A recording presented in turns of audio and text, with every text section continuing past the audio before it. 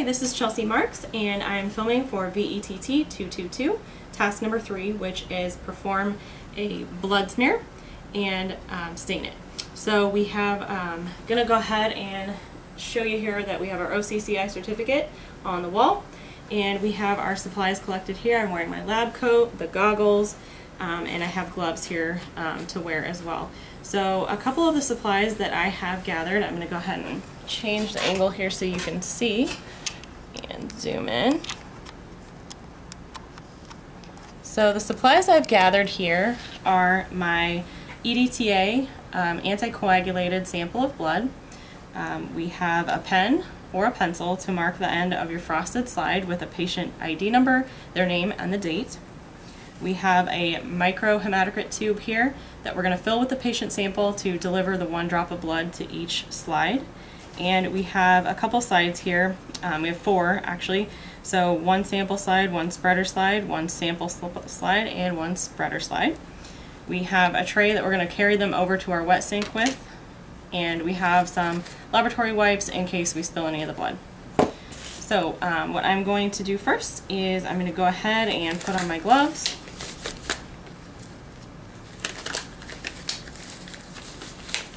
And ahead of time, I'm going to go ahead and label our slides with the patient information, which is Jack, today's date, and his patient ID number. So we have this to show you here. Jack, today's date, and the patient ID number. So I'm going to do that on one other slide. And we're writing on the frosted end.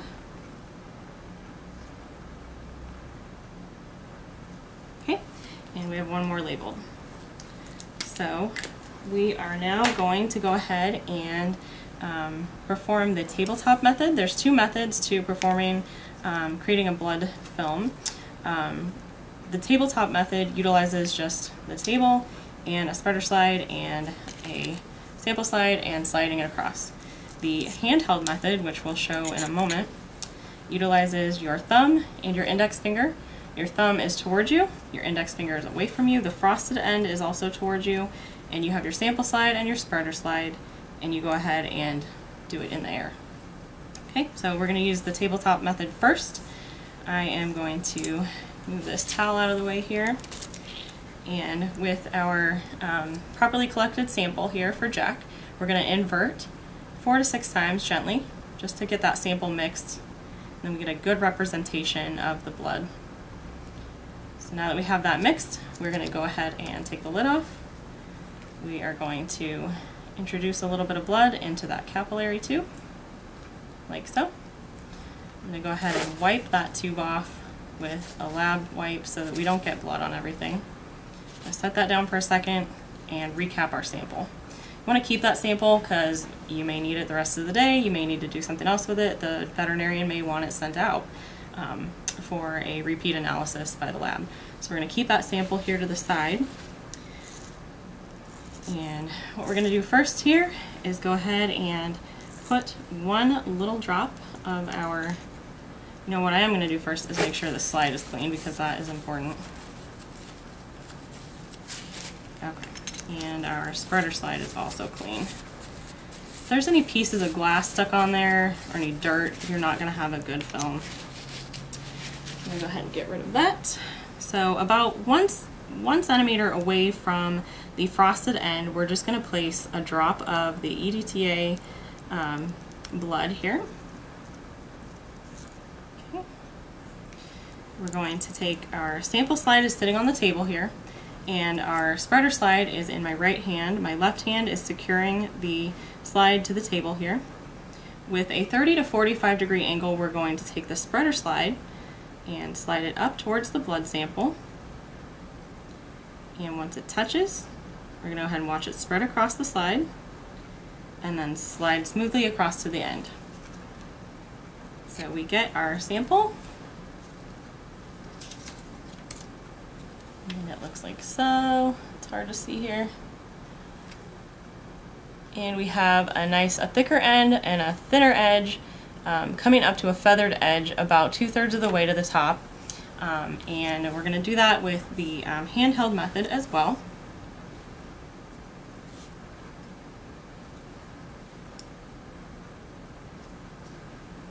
So we're going to take our sample slide and our sample, and about 1 centimeter away from the frosted edge, we're going to put a little drop of blood there. So we have our blood. With our thumb and our index finger holding the sample slide, the frosted end towards us, we're going to use the spreader slide, draw the spreader slide back at us, about a 30 to 45 degree angle, wait till it spreads across, and smoothly slide down. So now we have our second sample here. I'll show you. Hopefully I can get a better view of this. So we have the thicker edge. There we go. So we have the thicker edge closer to the dot towards the top. We have increasingly thinner down to the end, and we have a nice feathered edge there. So this goes about halfway down the slide. And this one goes about 3/4 down the slide. So we're going to take our slides over to our wet sink, and we are going to dip them over there because we don't have a sink over here. So I will pause the camera for a moment and meet you over at the wet sink. Hello again. So we are back performing VETT 222 task number 3, completing it.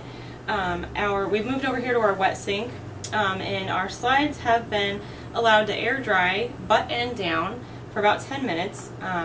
You do not want to heat fix blood films because it just destroys some of the morphology of the cells, and it just makes for a really bad film. So you don't want to do that. You want to air dry it. So they've been allowed to do that. They're here drying butt end down on the sink.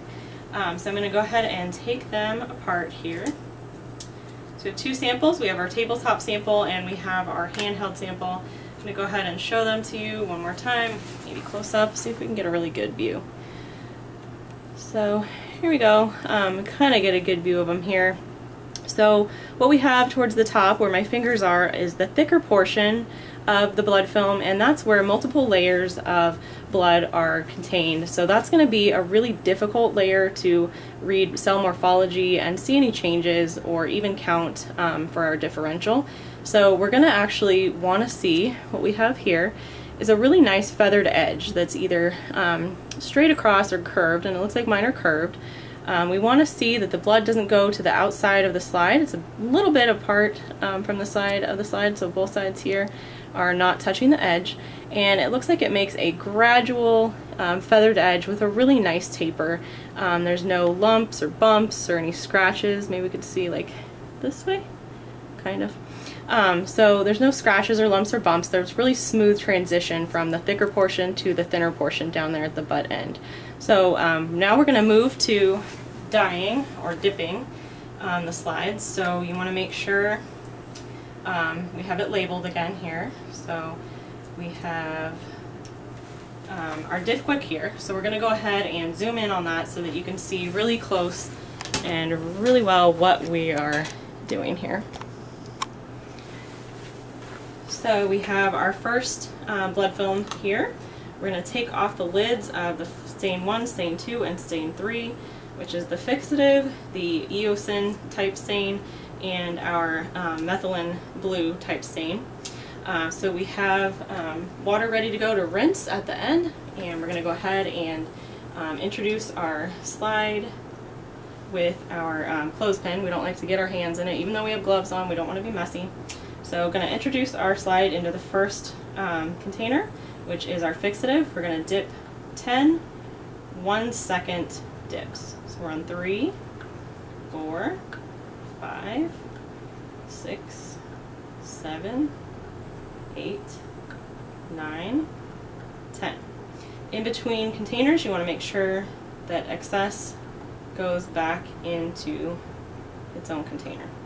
So moving on to diff quick number 2, we're going to do 10 1-second dips in this as well. So 1, 2, 3, 4, 5, 6, 7, 8, 9, and 10.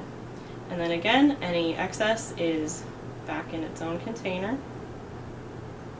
These stains do get contaminated and we do change them out frequently. This one especially evaporates even though the lid is on. So you want to try not to mix the solutions between each other.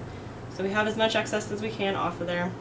We're going to move on to the third stain, which is our methylene blue type stain, and we're going to do 10 1-second dips in this as well.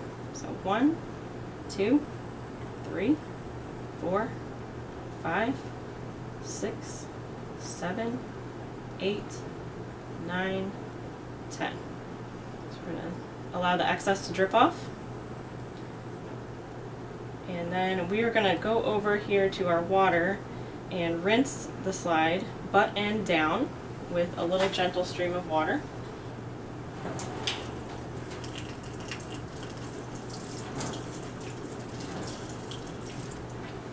Okay, so we rinsed with a gentle stream of water, and now we have our stain slide, like so. Here we are. Oh gosh, I'm bad at this. And we are going to move over to letting it dry butt end down on the wet table here. I'm going to go ahead and stain this second slide. This was the one that I did the hand spreading technique. I'm going to move the camera a little so we can see the water rinsing this time. So again, our second slide we allowed to dry. We're going to introduce it into the fixer. 1, 2, 3, 4, 5, 6, 7, 8, 9, and 10. Allowing the excess to drip off into its own container. And moving to slide over to dip number 2. 2, 3, 4, 5, 6, 7, 8, 9, 10 1-second dips. Again, allowing the excess to drip off into the container. And then we're moving on to the third stain one more time, and those are 10 1-second dips. 2, 3, 4, 5, 6, 7, 8, 9, and 10. Allowing that excess to drain off into its container. And we're going to go over to the water. Hopefully you can see it this time. Head over to the water and a gentle rinse. I'm going to zoom in just so you can even see a little bit better. So we're going to take it over to the water and rinse it butt end down with a gentle stream of water. Good, so you can see it this time. Okay, shut off our water, and we're going to show you that slide here. Here we are. Here we are. That's a pretty good slide. So I'm going to go ahead and let that air dry, butt end down, just like its friend over here. I'll show you one more time, close up, that we are allowing those to dry butt end down, and they look really well stained.